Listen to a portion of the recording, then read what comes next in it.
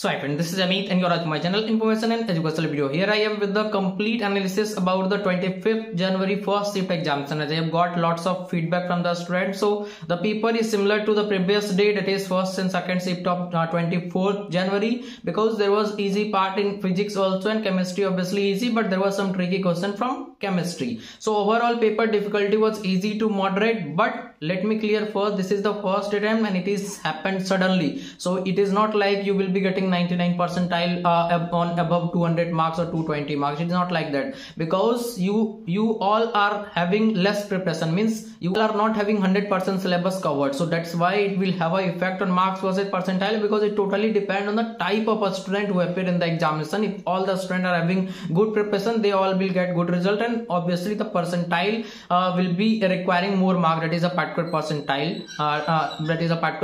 suppose 99 percentile or 98 percentile, because more a student will score those marks. So the important thing is that if you talk subject wise now, then physics was again easy to moderate, but some student find it a little bit difficult because of the tricky question, particularly from 11th part. But most of the question we are formula based, particularly from modern physics, as I am repeating this statement again and again. And also there was question from alternating current and thermodynamics, heat and transfer. So these are the important things that you need to cover, semiconductor as well. And now if you talk about the mathematics, then again vector 3D matrices determinant, there was multiple questions, but surprisingly there was more question from class 11, as a student have informed me. There was more question from class 11 part. So if your class 11 part is good, then you may think about good score in the upcoming attempt. And if you talk about the chemistry, then again in chemistry there was maximum number of questions from inorganic and organic. Organic we are easy for those students who have the good knowledge about the GOC, general organic chemistry. Otherwise you may find it difficult, because there was named reaction and